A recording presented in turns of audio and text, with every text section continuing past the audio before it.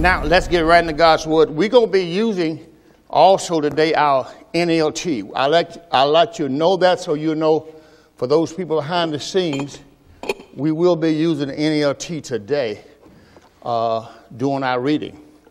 All right, now, let's go to that. 1 Corinthians chapter 2. Usually what I read will determine what the message is going to be. If I'm reading 1 Corinthians, then I'm doing Paul preach Christ. And then when I do 1 Corinthians 15, I'm back on 8 reasons why God raised Jesus from the dead. Today is 1 Corinthians chapter 2. All right, we're going to be looking at verse 1 through verse number 5. Paul preached Christ. And I'm giving you these because you have to know why. Why did he preach Christ? Today you're going to find out another reason. All right, 1 Corinthians chapter number 2, verse 1 through verse number 5. And then we're going to pray. We're going to come to this camera right here. 1 Corinthians 2, 1 through 5. And I, brothers, when I came to you, I came not with excellency of speech or of wisdom, declare to you the testimony of God. For I determined not to know anything among you, save Jesus Christ and him crucified. I was with you in weakness and in fear and in much trembling. And my speech and my preaching was not with enticing words of man wisdom, but in demonstration of the Spirit and of power. Somebody said power. All right. Why did he preach Christ? Because he's a demonstration of the Spirit and of power. We know Christ is the power of God. That your faith should not stand in the wisdom of man, but in the what? Power. If your faith is in the power of God, let's see what your faith is in. Right there at 1 Corinthians chapter number 1 and verse 24. Let's show you one verse. We're going to pray. If your faith is in the power of God, what is your faith in? So he don't want your faith in the wisdom of men. He don't want your faith in the wisdom of men. He wants your faith in the power of God. So you're going to have to know. Romans 1 told you Christ the power of God. Here, 1 Corinthians 1:24, just one verse. But unto them, we in the King James, but unto them which are called, both Jews and Greek, Christ the power of God. So he wants your faith to be where? In the power of God. In the power of God. And we know right there the power of God is Christ. Okay? Now we're going to pray. Father, we thank you now for the power of God. We thank you for giving us your Holy Spirit. Thank you for giving us your word, because your word, the gospel of Christ, is the power of God. So when we preach Christ crucified, we are preaching the power of God. Nothing can happen until we preach the power of God. Now we give you all the praise and all the glory and all the honor. Thank you for giving us the Holy Spirit. Thank you for your Son, his death, his burial, resurrection. Thank you, Lord, for all the things that you have given us in Christ. Now we're going to tell you about the Holy Spirit. How do they work? We bless you for that now. Teach us, lead us, and guide us, and help us to understand the new covenant. In the name of our Lord Jesus, we pray. All agree with that prayer says, amen. You may be seated in the presence of the Lord. Thank you so very much for coming. 1 Corinthians chapter 2 is a powerful chapter, like chapter 3, 4, 5, right? All of this word is good. All right, so what I want to do today, I want to go to my subject, and then we're going to go to work. In 1 Corinthians chapter 13, I'm going to be reading the 13th verse first. Then I'm going to give you my subject. Then I'm going to back up and read 1 Corinthians 13. We're going to talk about it. 1 Corinthians 13, we're going to go back there. We're going to go to verse 1. Now, we're going to go to just verse 13. 1 Corinthians chapter number 13. We're going to start reading with verse number 13. Then we'll back to verse 1. And then we're going to come forward. All right.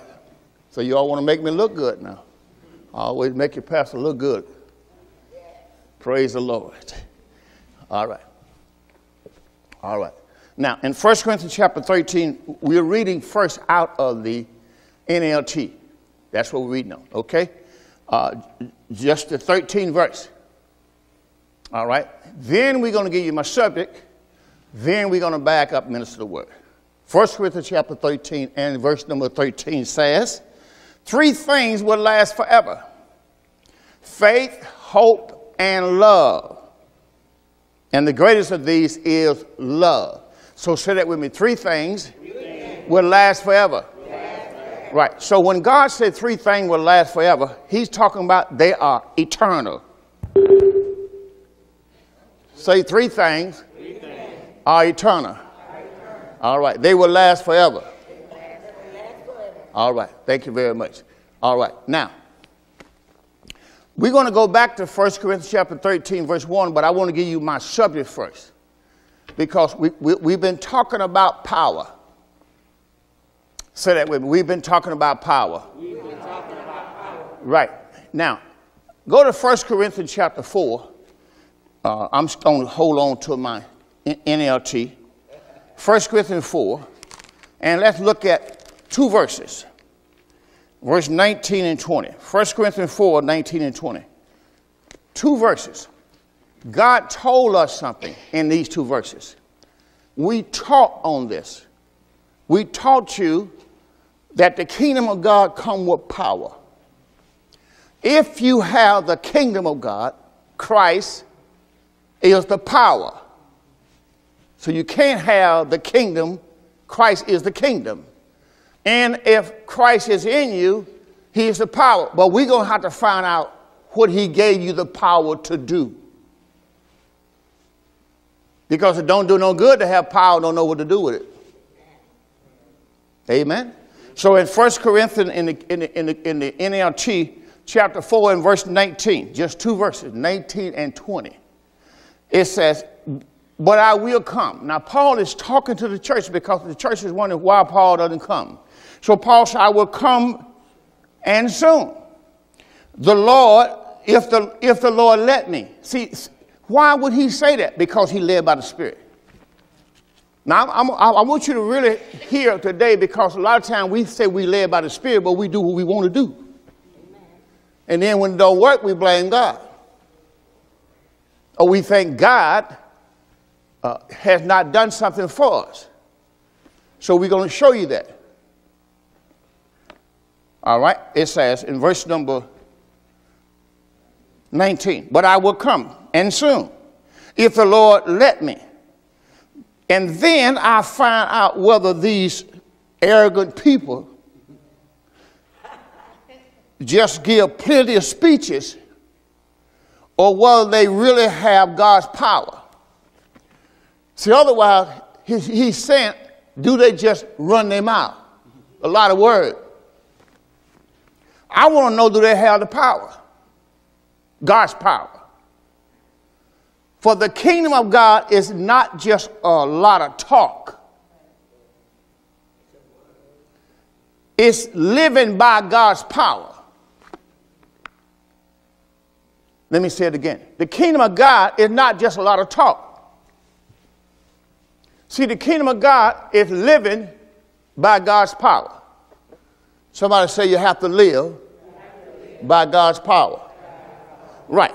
So if it's God's power, it's God's ability to live. If it's God's power. But we got to find out what his power is.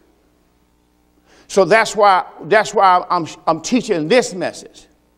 It says the kingdom of God is not just a lot of talk. It's living by God's power.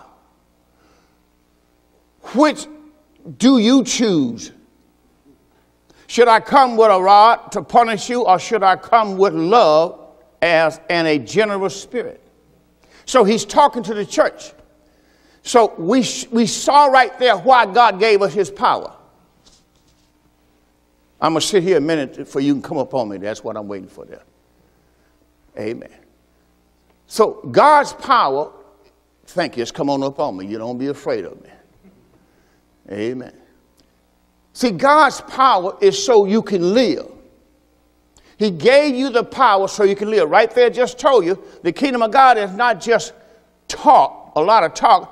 It's living by God's power. All right. But Paul says, I speak this on permission. Now, why would he say that? Because he had to be led by the Spirit. The Spirit have to let him know, is it okay to say this or not? Okay. Now, that's just one thing. Now, in 1 Corinthians 13, let's go back there because I gave you the last verse. Now, the last verse told you these three things will last forever: faith, hope, and love. We've already talked about faith. We're not done. We talked about hope. We're not done. And now we're talking about love. Now, why is God taking us through these things? Because today we're going to talk about love, but we're going to name the teaching, Love, the Power in God's Kingdom.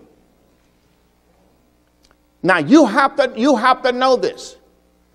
You have to know that love is the power in God's kingdom.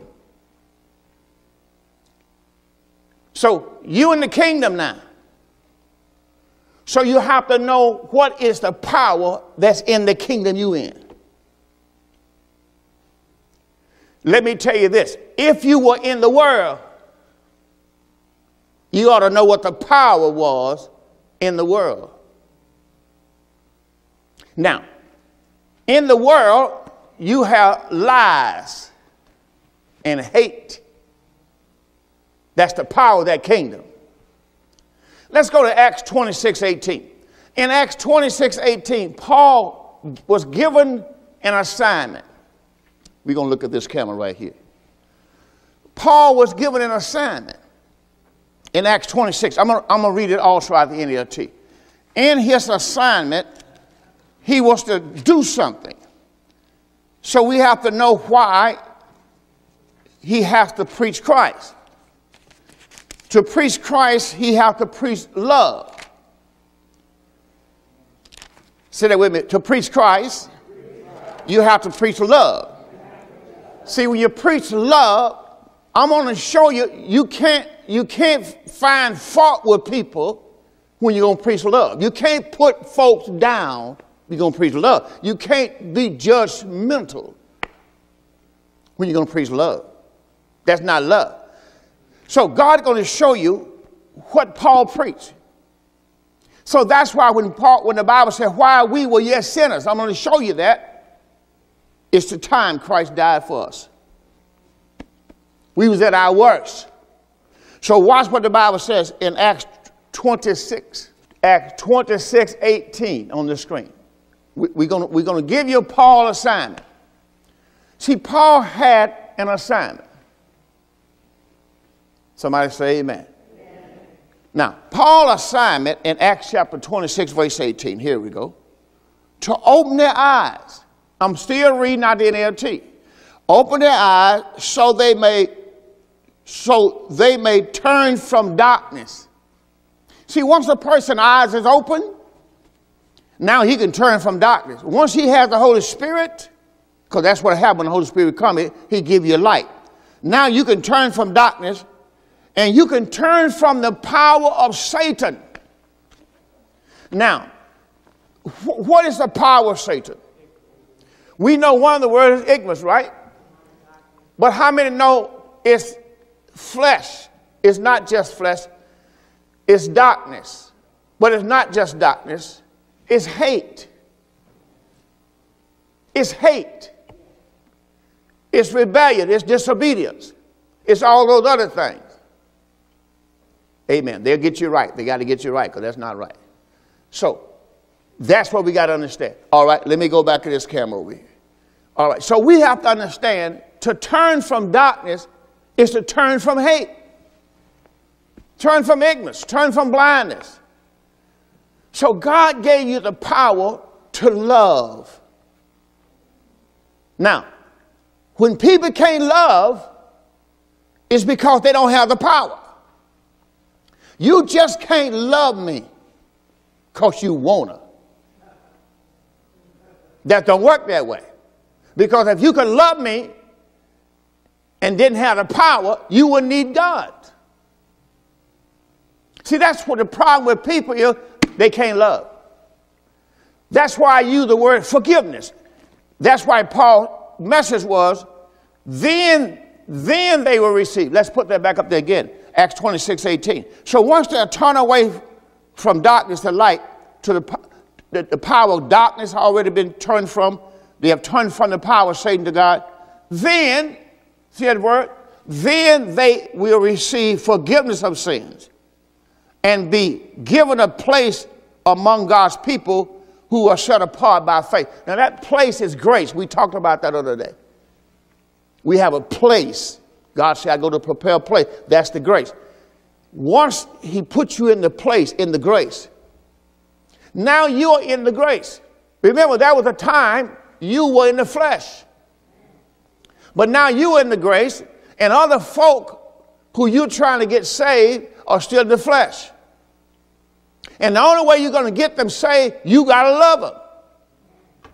And that's the problem with the church. That I believe people are pretenders. They're saying they're church people, Christian people, but they can't love.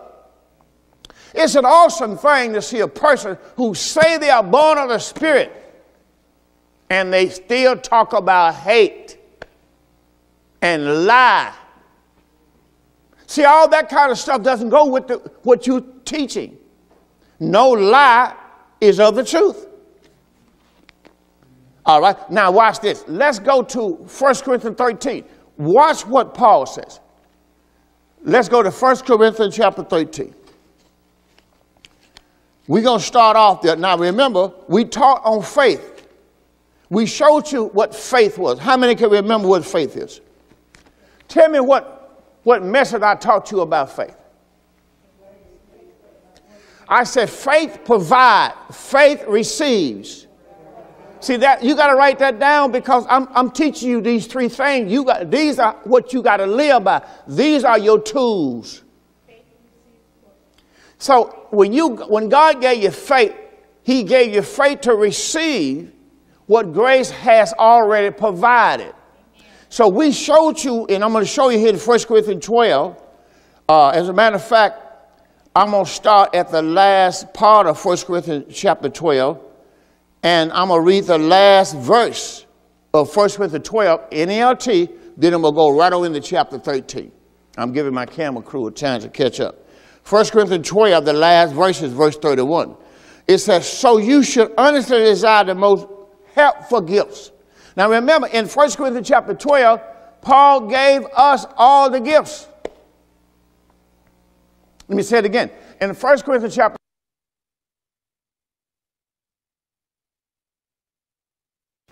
I'm talking about the gifts of the Spirit.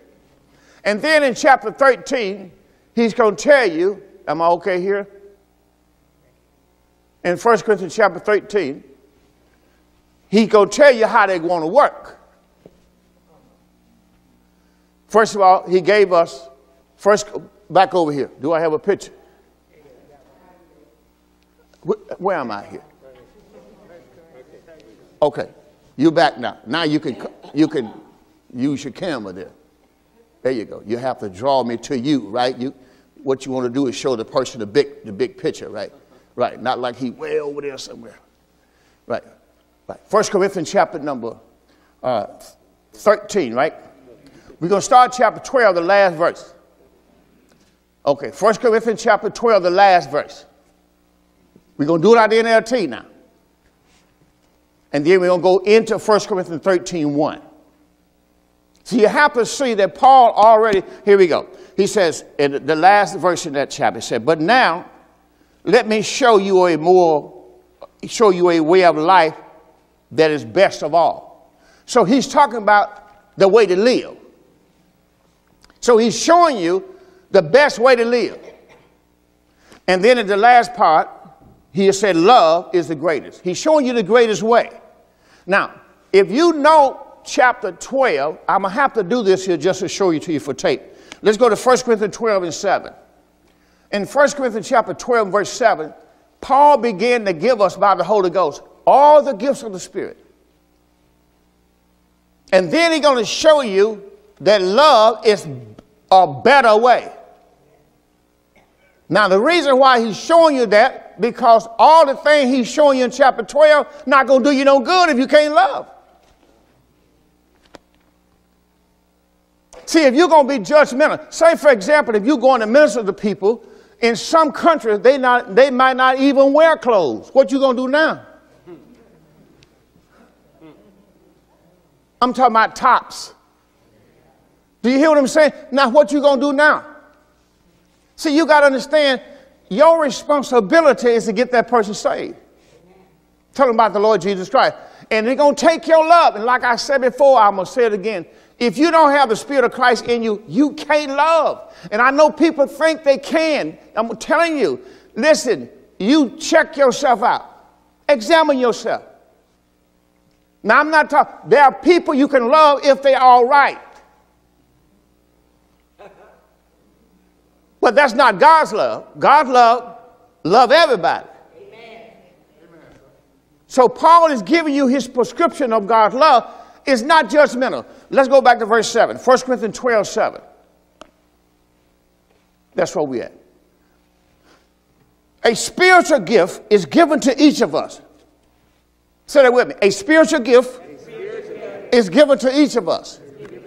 Now, my point is, if the spiritual gift is given to everybody, then why you don't see everybody using the gift? So we're gonna call this gift love. Because it's grace, right? So we can call it love. Now, we gave you Romans 12:3. God has dealt to every man the measure of faith. So we know this grace gift, we're going to use it as love. Because God gave it to everybody. So if you're born again, you have the spirit of love. You have the spirit of faith. Now, watch what he's going to say in that same verse. He gave us a spiritual gift is given to each of us so we can help each other. So why did God give you the gift to love? So you can help. Now, you can't do it if you don't have the gift. So you have to understand, you got to be led by the Spirit. That's why I always tell people, it's not going to work if you're not led by the Spirit. Because you'll pass up everybody on the street, and you will talk about them. They ought to get a job. They ain't nothing but bombs. They ain't nothing but alcohol. They're going to go by. Some of them people need help. So you're going to have to be led by the Spirit to know which one. Ain't that right? Everybody out there don't need help, but there are some need help, and you're going to have to need the Holy Ghost to let you know that person needs you to help them. Amen. All right, watch what he says. In verse number 7, he said, a spiritual gift is given to each of us so we can help each other. To one person, the Spirit gives the ability to give wise advice. So he's not talking about he giving you the gift so you can puff your chest out and say, I have the word of wisdom and the word. No. He's talking about the gifts are given to you so you can help somebody else. But if you don't love, you can't help nobody. Because when them people call you on the phone, you're not going to help them. Y'all don't mind if I sit here a minute, do you? This is just a comfortable seat. You know, when pastors sit down, just like, is he all right? I'm all right. Praise the Lord. All right. All right. Now watch what it says. To one person is given the Spirit gives the ability to give wise advice. So why do you think God gave you wisdom? So you can give wise advice.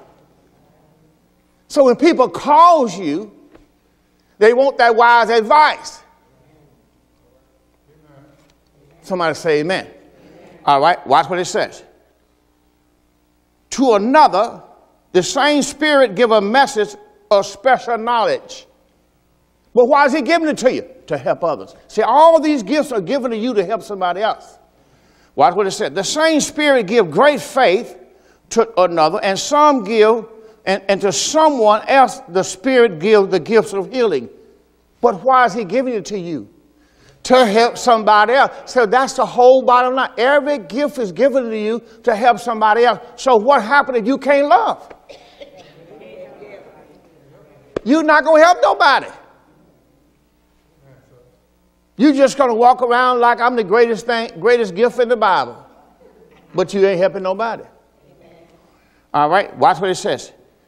He gives one person the power to perform miracles, to another the ability to prophesy. He gives someone else the ability to discern whether a message is from the Spirit of God or from another spirit. See, you have that skill. You have to understand. You got to know when a message is from God. If you got the Holy Ghost, if you don't know, ask him. Because it's got to come out the Bible.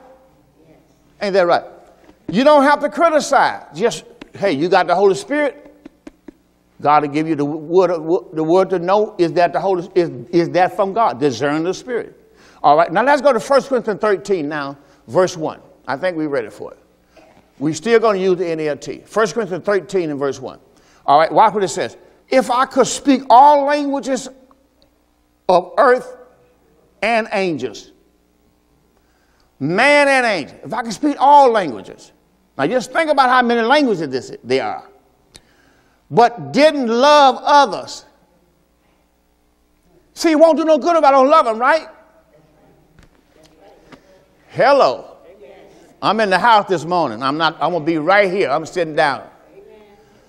It says, I would only be a noisy going or clinging cymbal. All I'm doing is a noisy gong. You ever seen the Gong Show? Yeah. If I had the gift of prophecy and if I understood all God's secret plans, I know them all. I'm possessed with all knowledge. Hallelujah. But I have a problem. If I had faith that I could move mountain, get out of here, mountain. Just that fast. I could tell people, be healed. I could tell, just pop my finger, just say this happened. I got that kind of faith.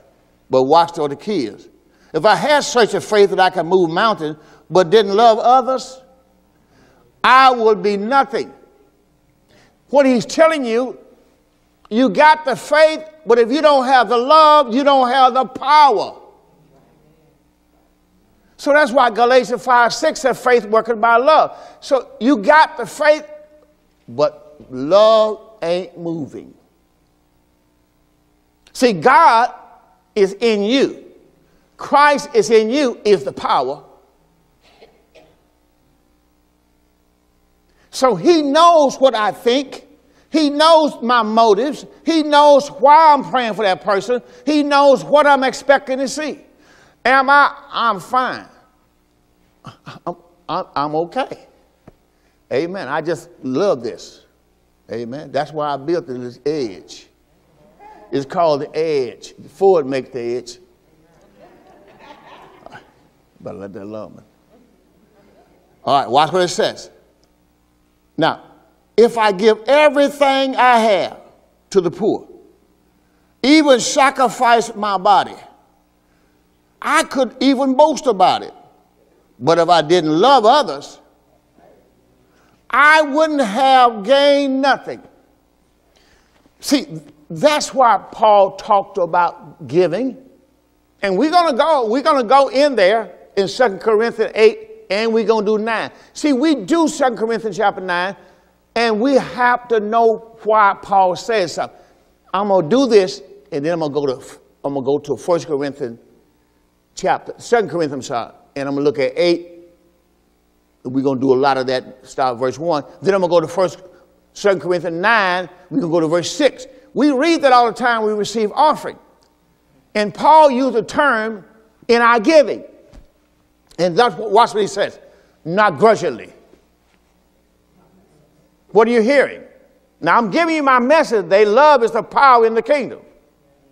Love is God's power in the kingdom, see? All right. And you got to operate in his power if you want to get something done. Because God is the one that's going to work your faith. Love. Right. So God is the one that's going to work your faith. Otherwise, he's the one that's going to make you look good, right? But if you ain't loving, nothing is happening. That's what Paul's talking about. Paul talking about, I don't want a lot of talk. I want to know about the power. Can anybody hear what he's saying? Because first of all, if the Holy Spirit has not given you his love, you ain't got nothing but a lot of talk.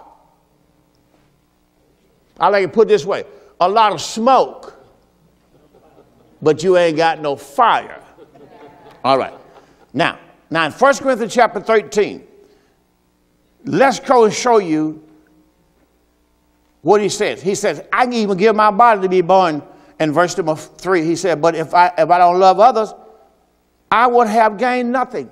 Then in verse number 4, he says, told you what love is. Now you watch what he's going to give you, and he's going to give you a definition of love. Now I'm going to go to 1 John after a while. I'm going to show you what love is. And we're going to do love today, in 3 categories.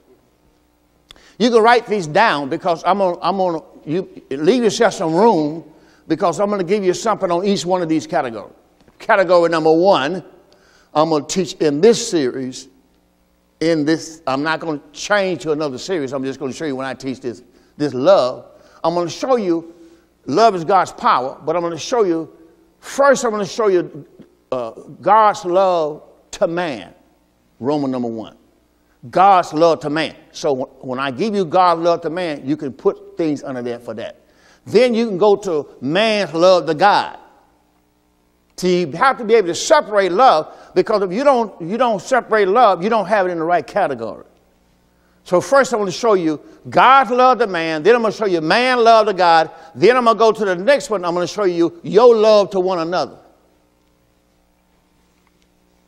See, so that's why you have to have the first 2. God's love to you. God has to be able to have given you his love. If God has to give you his love, then you can't love me. See, you're not going to be able to love Brother Wiseheart. That's my friend back there. You can't love Brother Wiseheart if you don't have God's love. That's the man that burned up all my equipment when I was in skilled trade. See, if I couldn't love, I'll still be angry. Because I couldn't sit down no more. Couldn't sit down no more, Brother John. He burned up all our seats. He told his guys, he was over the whole plant. Told his guys, cut them all up. Take their torch and cut up all our seats. So we got to work the next day. We didn't have no chairs. That's the guy back there. That's my friend. Now, who would have thought that we would become brothers and sisters in Christ? Brothers in Christ. Watch this. Brothers in Christ going to the same church. Now, what would happen now if I'm the pastor of the church and I still can't get along with him? God can't send you people, you can't love them. God can't put people in your life that you can't love.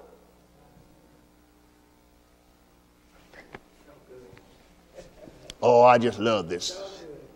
I love my seat, brother. You got to know a reason. Pastor has a reason why he got this. Okay. All right. Now watch what it says. I'm still in 1 Corinthians 13:4 says in the NLT. I want to leave it on the screen. Love is patient. Now you see what you see. You see the fruit of the Spirit, don't you? He's telling you love is patient. Love is kind. Love is not jealous. Now you got to really look at that and look at your own self. Are you jealous?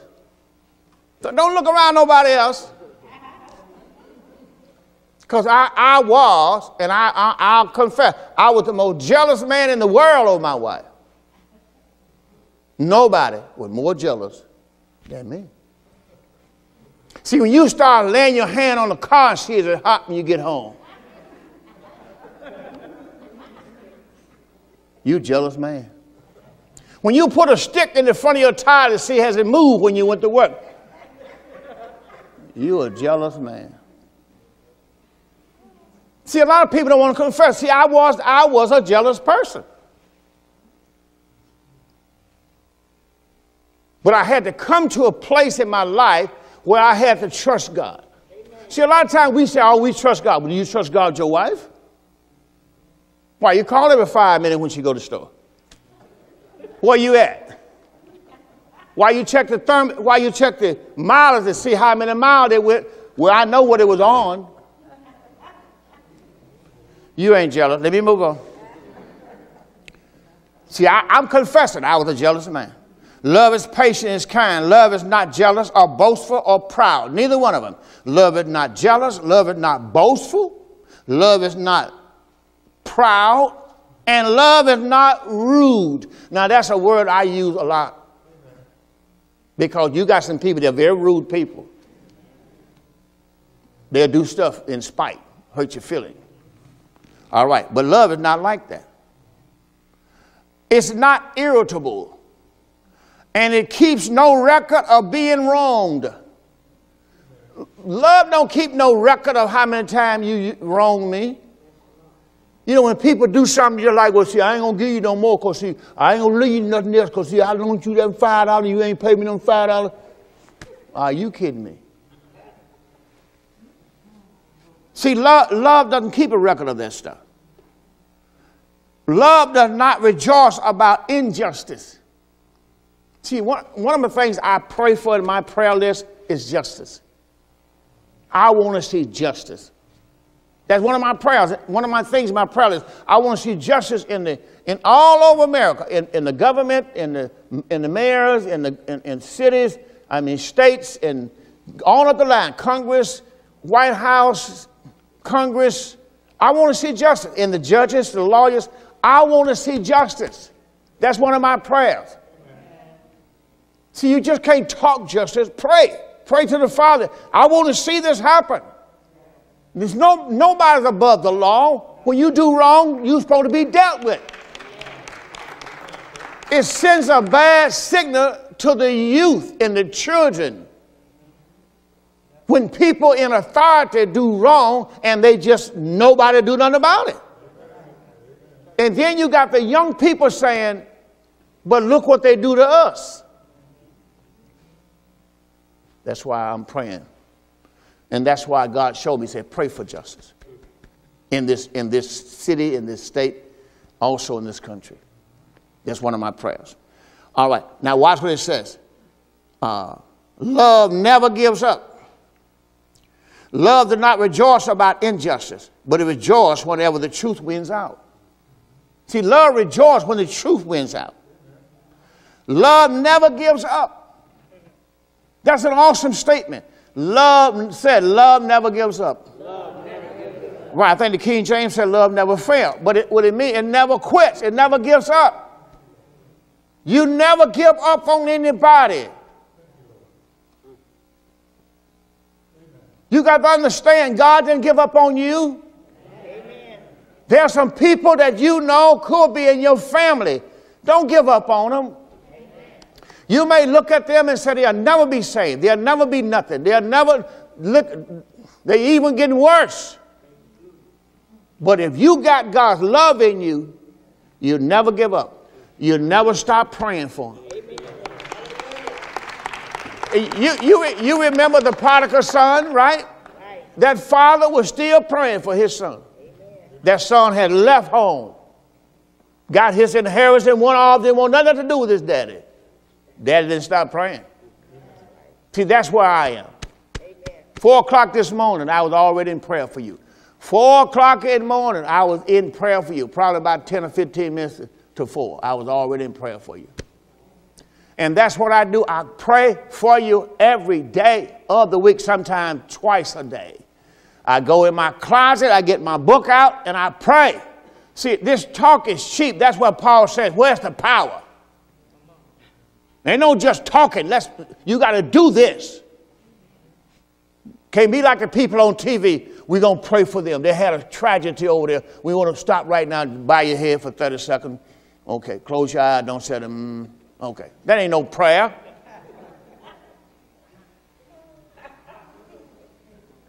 Somebody say amen. All right, now here's prayer. Here's love. Love, verse 7, love never gives up. Love never loses faith. Love is always hopeful. See how you still got them two in there? Love endures through every circumstance. The word endure means to outlast. See, because love's not going nowhere. Love going to be right there to see the victory. It's already been won, but love is going to see the manifestation because love ain't going to go anywhere. Love not going to fail. So you have to be able to understand. You're looking at a young man, a young lady. You could be listening to me this morning. Listen to me. It's still hope. As long as they got breath in their body, still believe God for their salvation. Let me tell you something. Man, I'm glad people didn't give up on me. Because like I said, listen, I wanted to know the truth, but I wanted the world too. And you got to let people come to an age of maturity. And they'll see for themselves. You got to keep praying for them. And I know it looks bad. I'm talking to somebody on that camp. I know it looks bad in some folks' life when you keep getting hurt and mistreated and mistrusted. And you keep getting lied to. And they keep telling you, I'm going to do that. I didn't do that. And they're just lying and mistrusting. And then you got to keep loving. Amen. See, got to go right back in that prayer room again and say, Lord, maybe that's why the old preacher used to say, here we are once again. It does not rejoice about injustice. It rejoices whatever the truth wins out. Verse 7 said, but it never gives up. Never loses faith. Always hopeful. And love endures through every circumstances. Then he's going to tell you about the other things. He's not prophecy and speaking unknown tongue and languages, special knowledge. These things going to come to a time when they're useless. It's an awesome thing. He's trying to let you know there's a time you come, you're not going to be able to use them. Now, I pray in the Spirit. I have to pray in the Spirit because God put that in me. But at the same time, if I don't love, it's not going to do no good. That's what keeps God's gifts from working, is we won't walk in love. You got to walk in love. And then it says once again, it said, but love will last forever. So he's telling them, you got all these things in the church, all these gifts, and you're wondering why I can't pray in the Spirit. Paul said, listen, can you love? Seek earnestly the best gift. He said, listen, all these things are good, but can you love? Because if you can't love, prayer in the Spirit ain't doing you no good. Here you are talking to God, and you ain't loving. God ain't listening. Said, no need of me shun down to the Lord, and I ain't loving nobody. That's what you got to understand. God looking at your love life. Say that with me. God looking at your love life. All right. He's not trying to see how whatever. We want to know, are you a lover to all his creation? Amen. Now, our knowledge is partial, verse 9. Our knowledge is partial, and our knowledge is incomplete. Now, he's talking to the people of that day in Corinth. Because remember, this probably wasn't written, but, Paul had it in his notes and stuff. So he was sending the letters to the church of Corinth. So he let them know that at that time, their knowledge was limited. It was incomplete. He said, even the gifts of prophecy reveal only part of the whole picture. He said, all these things we have are partial. He said, but when the time of perfection comes, now remember, he's talking about Christ.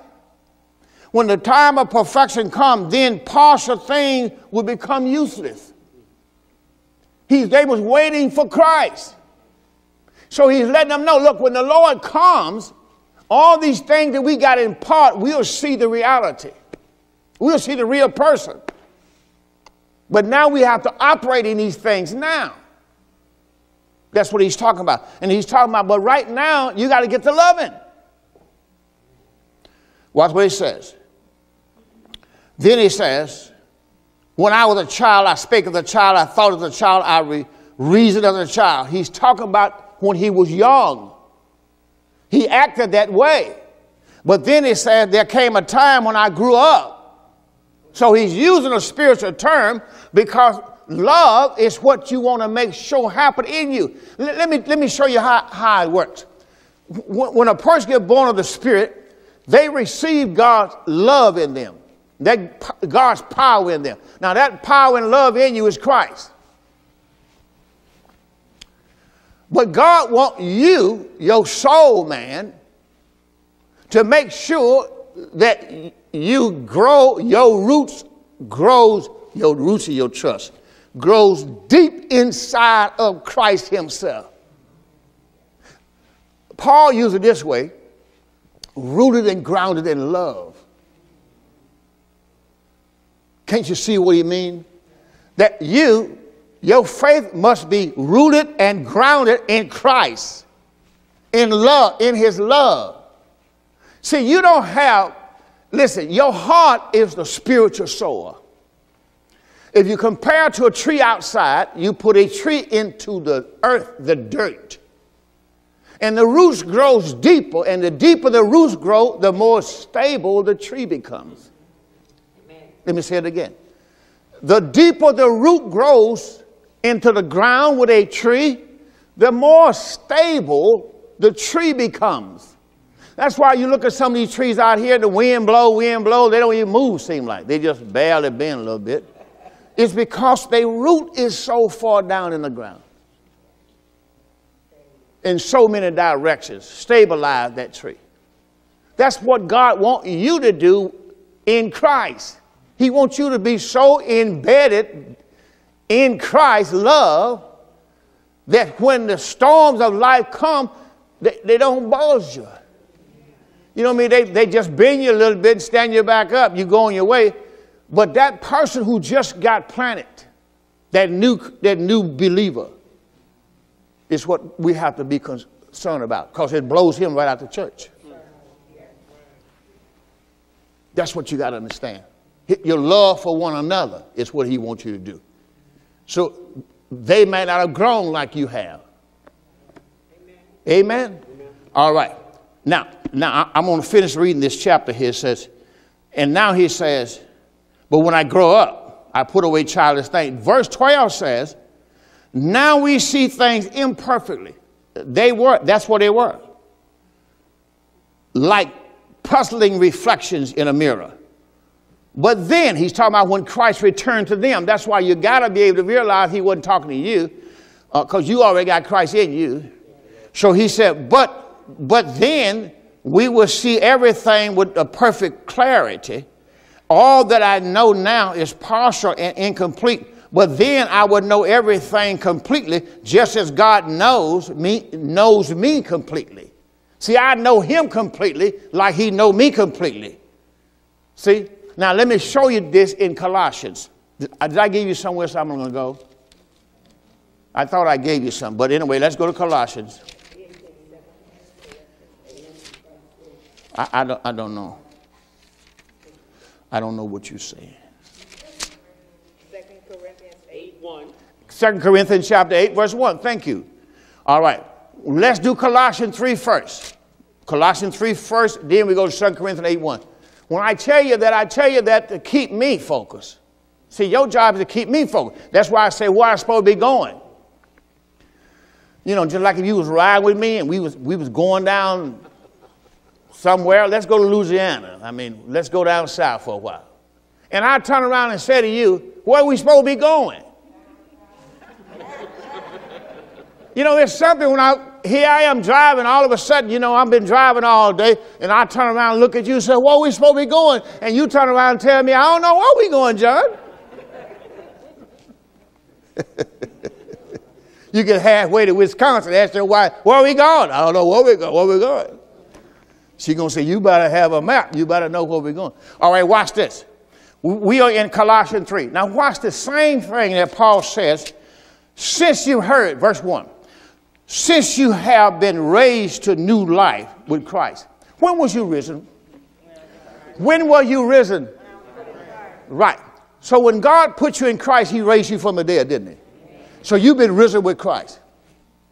Now, if you're already risen with Christ, how can you be waiting on Christ? See, he can't be talking to you. One day you're going to be like, oh, he wasn't talking to me. That's the whole point.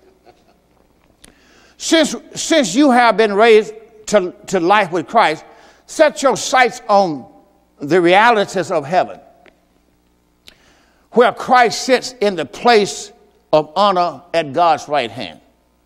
Think about the things of heaven. Now, he's trying to get you, it's a mindset, right? He's trying to let you know, renew your mind, right? If I'm going to renew my mind, I can't be indulgent in the things on the table, the baptism pool, the footwear. See what messing up folk? That ain't in heaven. See, now you don't want to say it. I switched gears one time, John, that just can't handle it. I already told you faith, hope, and love last forever. You have an eternal kingdom. You have an eternal inheritance. Everything you have is eternal and is spiritual. See, that's what happened with churches. Churches just playing church. That's why they get nothing out of it. They've been doing it for 50 years, 100 years. They've been doing the same thing. Breaking the same bread. Don't even know what it's for. Because that man is not teaching the Bible. The Bible told you in John chapter 6, the bread we have now is from heaven. Jesus stood up to him and said, listen, you eating that bread? Your father ate that same bread. And they died in the wilderness. But I'm the bread of life. If you eat of this bread, you'll live. Just told them. They said, we're going to kill you when you get through talking. Because people don't want the bread from heaven. Listen, he said, the bread that I give you is of my flesh. That's what broke their heart. You're going to give us your flesh to eat. They don't understand. He's telling you the bread is going to be his flesh. And what's going to happen to his flesh is he has to be put in the oven. And the bread going to have to be baked. And then the bread going to rise. And then we're going to eat. See, and once the bread is finished, listen, you don't put the same bread in the oven that you get out. There's a change took place.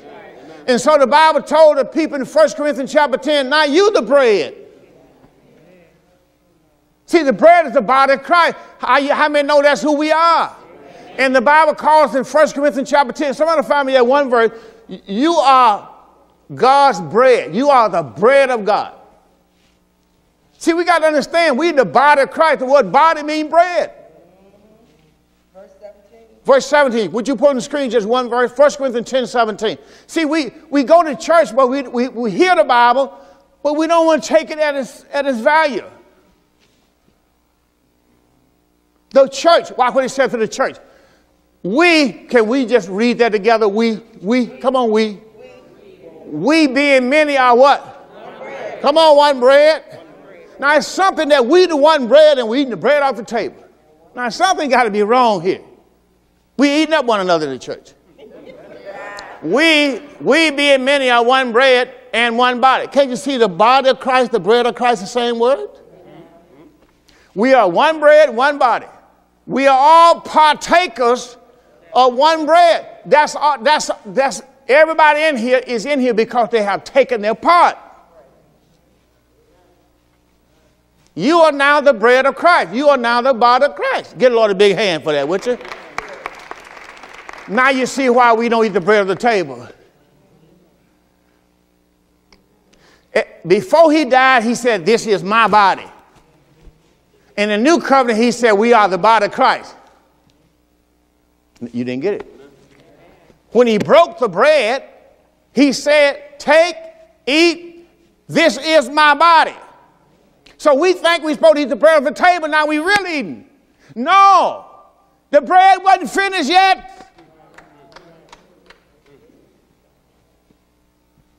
After he rose from the dead, we become one bread. He was telling them before, look, I'm giving you an illustration. You're going to break the bread.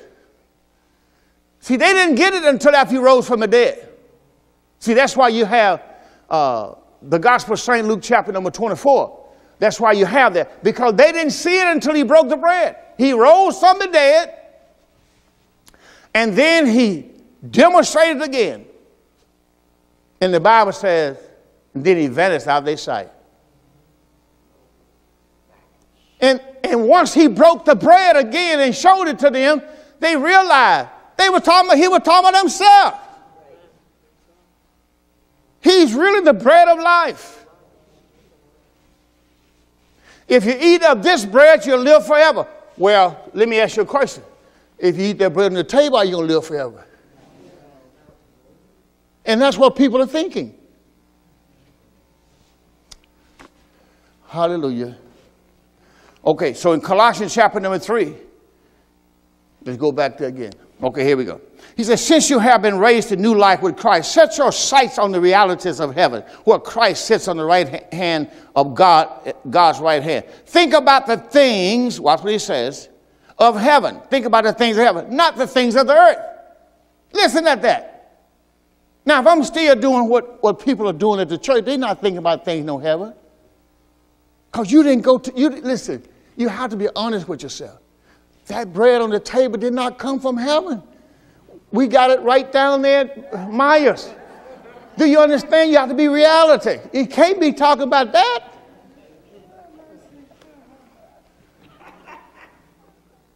See, you have to hear what he said and renew your mind to that. He said, look, you ought to be thinking about the bread from heaven.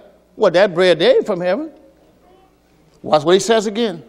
Think about the things of heaven, not of the things of the earth. You died to this life. You died to this life already. So why you still watching the feet? See, if you died to this life already and rose again, why you still got to watch my feet?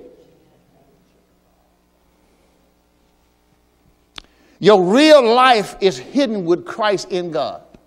So let it soak in. Your real life is hidden with Christ in God. Well, if my real life is hidden with Christ in God, then I don't need to be put in the water to wash me, because that ain't my real life no more. How many know what my real life now is?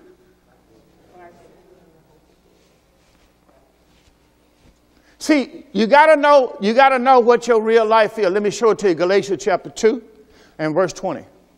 You got to know what your real life is. Because your old life is gone. You dead to your old life. And the way you're dead to your old life told you in Romans chapter 7, you're dead to your old life by the body of Christ. Now, you got to get that, what that means. See, I'm dead to my old life, by the body of Christ. Now, let me tell you what that means while I'm doing this. My wife and I have been married 52 years, right? She's dead to her old life by Earl Crump. Once we came here and got married, she is no more Ernestine Dixon. She died to her old life right here. And when she walked away here with me, she was Mrs. Earl Crump. I'm trying to get you to see what, if you can understand marriage, how the woman becomes dead to her old life. She loses her name. She don't, listen, even in the courts, the name is no more. She can go out and say, I want to see my record, Ernestine Dixon. We don't have Ernestine Dixon in the records no more, man. We got an Ernestine Crump. No, I want Ernestine Dixon. And there ain't no more Ernestine Dixon. How many don't know what I mean? That's what happened when you got married. You lost the identity of the old man, and you have a new life. And we walks away, Mr. and Mrs. Ernestine Crump. Can you give him a big hand there? That's why I tell people to get married. And that's what you got to understand. What happened to Miss Ernestine Crump? She came down here. Ernestine Dixon came down. I know she came in here. Where's she at? We're going to show you right here. Galatians 2:20. See, you got to know what happened. You got to know what the Bible is talking about. This is a life. We still use it now. Galatians 2:20 out of the NLT. Watch what it says. Galatians 2:20. My old self has been crucified with Christ. Old Ernestine Dixon, it's no longer I who live. It's not Ernestine Dixon who lives no more. But it's Christ lives in me. So when you come down here and receive Christ and you walk back that aisle, ain't no more Earl Crump. No more Ernestine. You understand what I mean? See, that's why you read Romans chapter 7. You died to the old life by the body of Christ. Because once Christ came into you, he took over your life. He swallowed up your old life. You didn't get it. You didn't know the serpent. You didn't know what happened when Moses threw the serpent on the. See, he swallowed up your old life. You can't find it no more. There's no more Rosetta guy. That's the new Rosetta guy. See, people want to come to church, they want to look for the old Rosetta. Ain't no more old Rosetta. Oh, there's a new Rosetta. See, there's a new Sister O'Neill over there, right over there. A new one. I don't know what the old, no more old one. But you got folk here. Well, see, you know, I know him before he was saved, that's where they want to go. They want to find the old guy. I knew Crump before he was a preacher. See, that's what they want. They want to go back there. He dead. He gone. You don't you don't want to find that guy. I don't want you to know him. How many know what I'm talking about? I don't want nobody to know that old man. Thank God he gone. See, he used to live here. But watch what Galatians 2:20 says. Oh my God. Watch what it says now. My old self has been crucified with Christ. It's no longer I who live, but it's Christ lives in me. So I live in this earthly body by trusting in the Son of God, who loved me and gave himself for me. Somebody said, we switched places. Sure did. I gave him my life, he gave me his. So it's no longer I that live no more. It's Christ now who lives in me. Watch what it says. I do not treat the grace of God as meaningless. It says, so I live in this earthly body by trusting the Son of God who loved me and gave himself for me. Otherwise, we exchange places. I do not treat the grace of God as meaningless.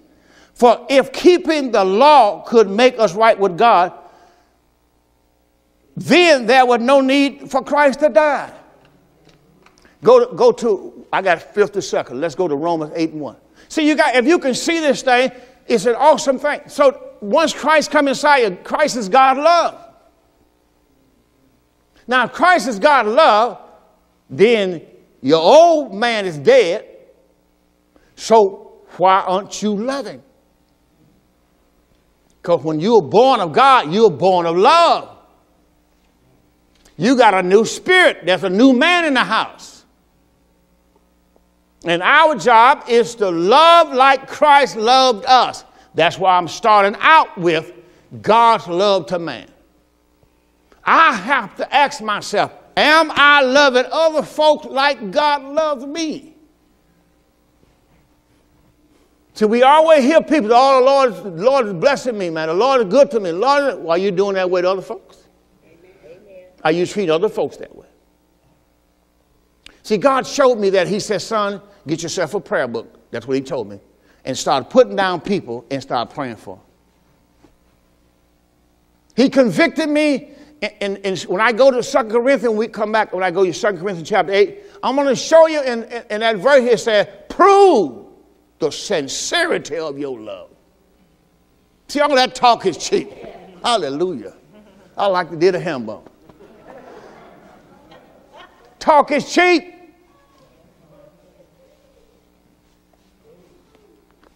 Look at King James. There's one verse. We'll do that. 2 Corinthians chapter number 8.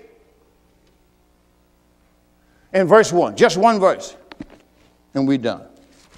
See, this ain't no game. Watch what Paul going to tell this church. 2 Corinthians chapter number 8, verse 1 out of the King James Version. Just one verse. We got to at least do.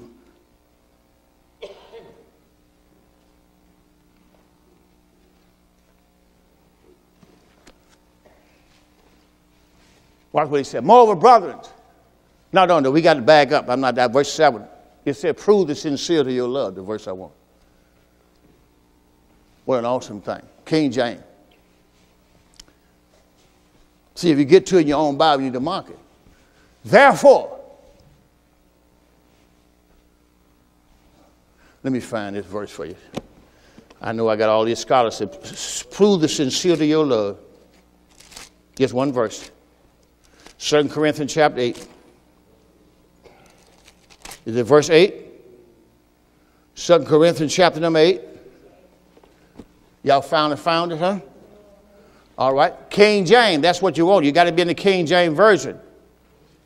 In verse 8, it says, see, if other verse won't say it, that's why I like King James. What? Come on, let's read it together. We're done. It says, I speak not by commandment, but by occasion of the forwardness of others, and to prove, watch what he said. You want to underline on your Bible. Prove the sincerity of your love. Talk is cheap.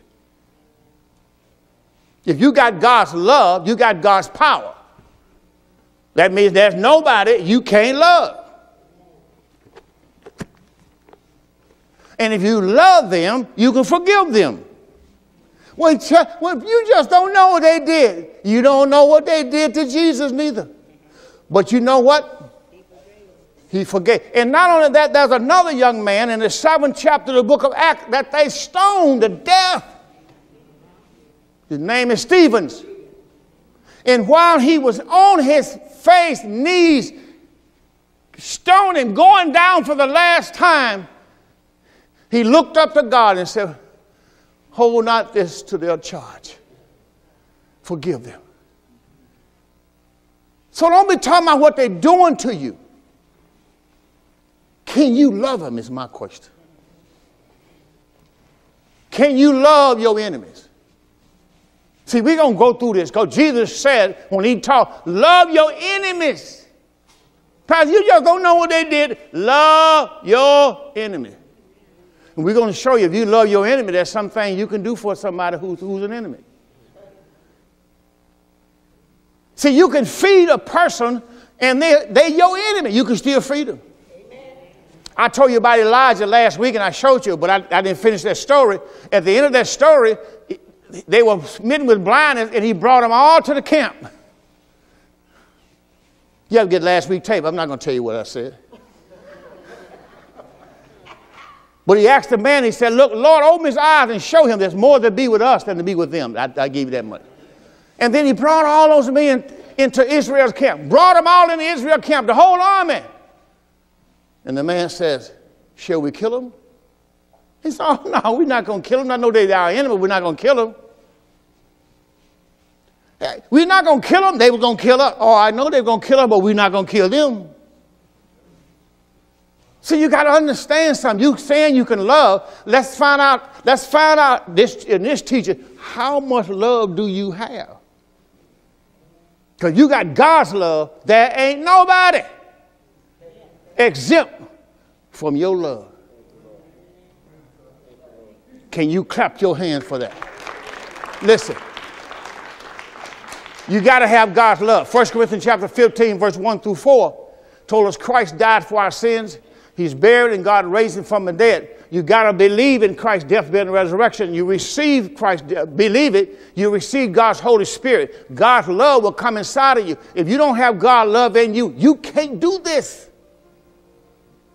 But if you got God's love in you, you can love one another. You can love your enemies. You can love them who spitefully use you, say all evil against you. You can still love them. You can pray for people and they speak against you. You can still love them. If you got God's kind of love, my time is up. I thank you for yours. And the door of faith is open unto you